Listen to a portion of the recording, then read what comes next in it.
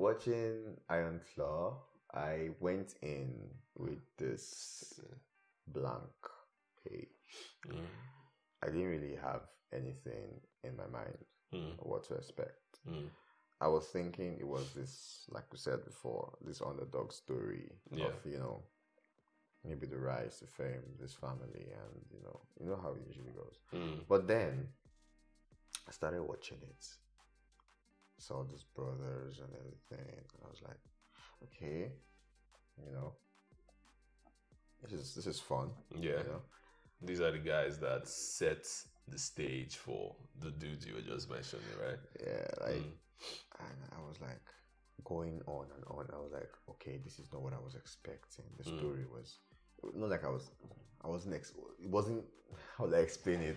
I wasn't expecting. You thought it was anything. going to be an underdog story. Yeah, but rise then to the top. what I saw in the end was this very tragic story. It's a very sad story. Man. You know. It was emotionally daunting. Dude, I almost cried. Like big time. Bro, when it started first, when he met Lily James and he told her and he was like, I think my family's caused and everything. I think I kind of put a pin on that. I was like, this means something. Yeah. Be because she said it and then she was like, what does that mean? And then it was like, never mind. I was like, nah, that's very important. And then as the time, like I kept watching it because it's a very long movie. So I kept watching it. I realized that, that was what it is. Like he didn't want to name his child the last name of the kid because he was so scared of the curse. He didn't even want to stay in the same vicinity with his wife and his kid because he thought to rub off on them. That's trauma. That's sad. Trauma, man. It's sad. He lost like all of them. And now there's something you need to know. There was was it a fifth brother? There was another brother. There's a sixth brother, that was not mentioned in the movie. And then I did some research and they did not want to add him to the movie because that made it longer than it should be. It would have been more context, more information, and more, So they had to limit it to that. And even that same brother also died. Yeah, suicide. I was like, Chris Von Elric. That was his name. Like, he was smaller than the rest of them, less talented, but he loved the sports, apparently. Man, the real life story is even more tragic than that's what I saw. Like immediately I finished, like I watched it with my housemates. I immediately finished watching it. We were both on our phones doing more research. That's how trying to figure it out. That's how the movie immediately went. So watching it, we're like, like immediately we finished it. Like we're on Google trying to find out what that's when we found out that okay, there were more of them. Like it's much more tragic than what you even seen in the movie. That's like how much can a human take? Honestly, did he even show us like the dad's deaths? He had 6 children, and those 6 kids died before him. Right. I think only Kevin that survived. Oh yeah, only Kevin still that alive. Survived. And he almost killed himself. You know. I don't know if this might ever be safe to say on YouTube, but dude went out to buy a gun, and he was in his car, and he was about to let off, and then he stared at the barrel. It was like, I need to change my life, man. And he went back into the shop and returned it, and he broke down in front of the dude selling, and now he has a big ass family, 13 grandchildren. Yeah, I heard like kids. It's crazy how a decision can just change your entire life. And, it's a decision he made eventually that was like you said, I need to change my life, and he still was able to do what he wanted to do when he met Lily James. I want to have a big family. I want to have a big house. Oh man, I want everybody to come. Everybody to come. He was able to do that, even though he wasn't able to get his, his and brothers. you could watch him how he was with his brothers. He was supposed to be the top man because he was the eldest, though they had one that died before him. But he where he should feel all that jealousy and envy. You could see it in him. He's tired of this shit. Yeah. He's like, like I'm supposed to, but he respects his father so much that what his father says stands and all of that, But he's going through his own stuff.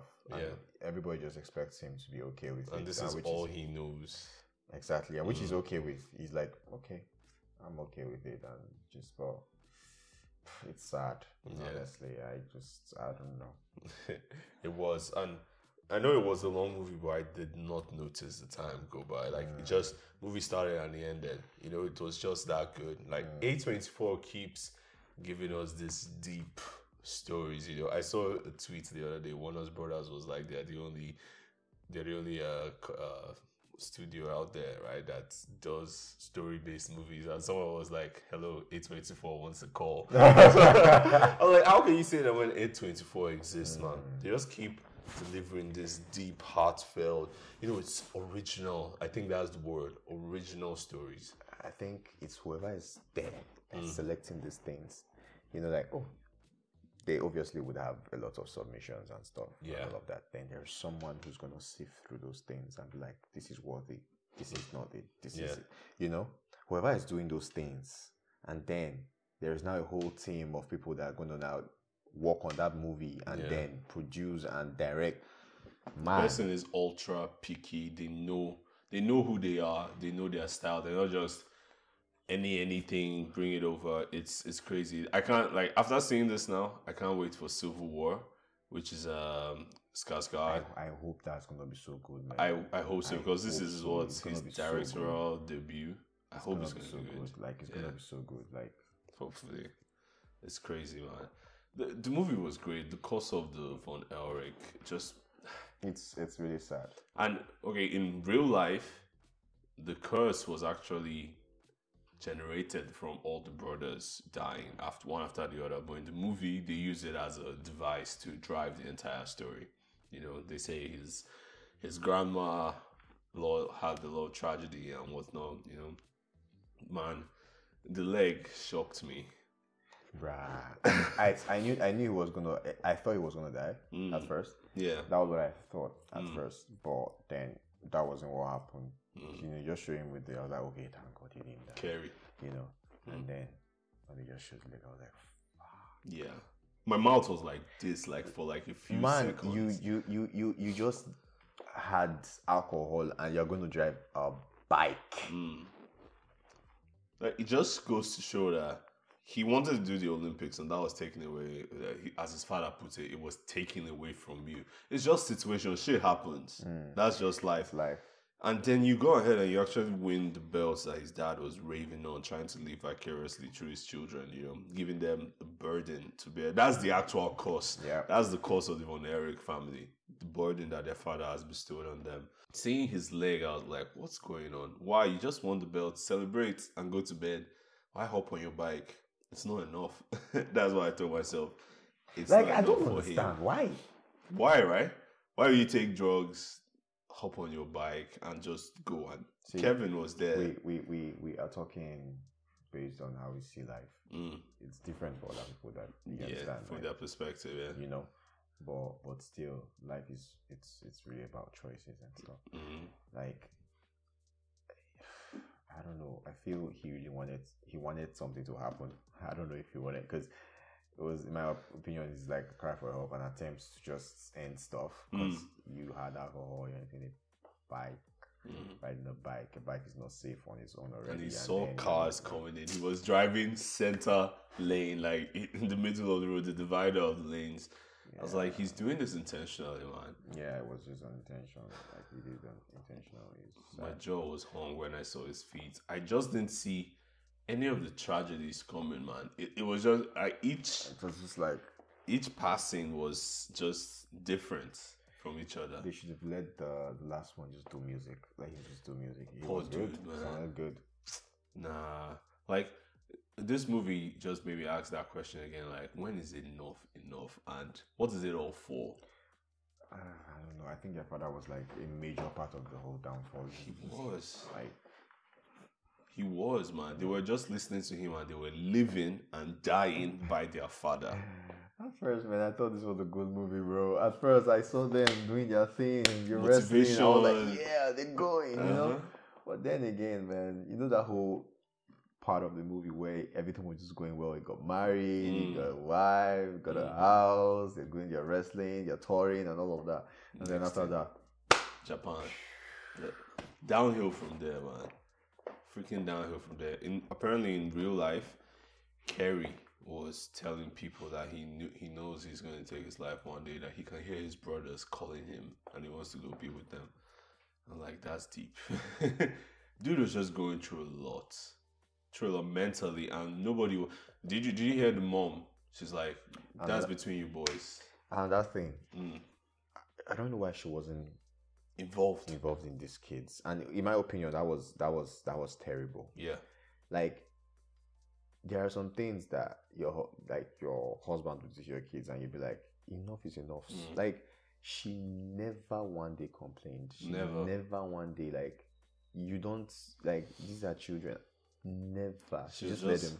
Just letting them and hiding behind Christ. Understand. I just don't understand. God helps those who helps themselves. You don't something bad, like in the beginning they showed us that small scene, showed us the type of human being she was when her husband bought the car, and then she was arguing with him, and next thing she just got and broke into prayer. Like in the middle of the conversation, I was like, nah, this is not going to end well. The father too behind religion too much, honestly. That line that is between you boys, they gave them a burden and they wanted them to deal with it by themselves. I don't get it. These kids, it's obvious that they are so reliant on their parents and you can't help them out. What's going on? It was terrible, man. It was terrible, honestly. But yeah, anyways, it was a good movie regardless. It's just something you could still see and you would like enjoy it. It's just that it's very tragic. So I expect that. Nobody told me, so I didn't expect that. So honestly, that last scene of the movie, man, it just neatly tied up the movie in a nice little bow when he was like, I used to be a brother. God, man, that was the moment I was like, my heart is broken.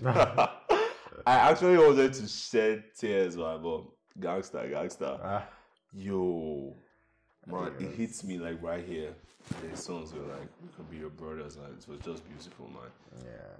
Freaking lovely movie. I loved it. Sean Durkin, who I've not heard of before. Can we look at what movies he's done? Canadian-American film writer. No, what was the first A24 movie you saw? First A24 movie I saw was Talk to Me. Oh, I think the first one I saw was Lady Bird. This was a long time ago. What was 2019? Lady Bird was 2017. 2017. Okay, so it's the year it came out. Then. And I think it was the first Greta Gerwig movie I saw as well. Her as a director. And I was just like, I think after that, I started seeing more A24 movies, and then I was like, these guys have their own style. That was the first one I saw. That was the first one. I saw a recent A24 movie, The Green Room. Is that on this list? It should be. Was it 2020? These are 2010s. 2010. Even Ex Machina was that's actually the first A24 movie I've seen. Yeah. The Green Room it's horror, and it was really good. I feel we spoke about Chris Stockman recently. He has this thing where pay for movies that you enjoy and go see them in the cinema and buy the physical media. I feel at this point A24 might be the only type of movies I will go see in the cinema. I actually wanted to go see Ironcore in the cinema, but just we're talking about it today, so I didn't have the time to go see it. But I feel any A24 movie that comes out now, man, we should go check it out on the big screen. Yeah, so Sean Durkin, written and directed by him, which is a really big job to be writer and director at the same time. We had Harris Dickinson, Zac Efron, Stanley Wilson, Harry Dickinson, Zac Efron, Jeremy Allen White. Love great actors on this movie and pretty epic stuff. Do we recommend? Definitely. 100%. 100% recommend. In my opinion, it's very, very high on Rotten Tomatoes. I give it an 8.5. Cinematography, bam. Story, bam. Now it's the acting it was stellar. I think this is Zac Efron's best movie he's ever done. Best movie. He was so different in the movie. He was. You wouldn't even know, like, he was so different. Dude has been sipping too much Pellegrino. Like, his face is jacked. His abs are stacked. Everything. I'll give it an 8.5. It was a solid drama, in my opinion.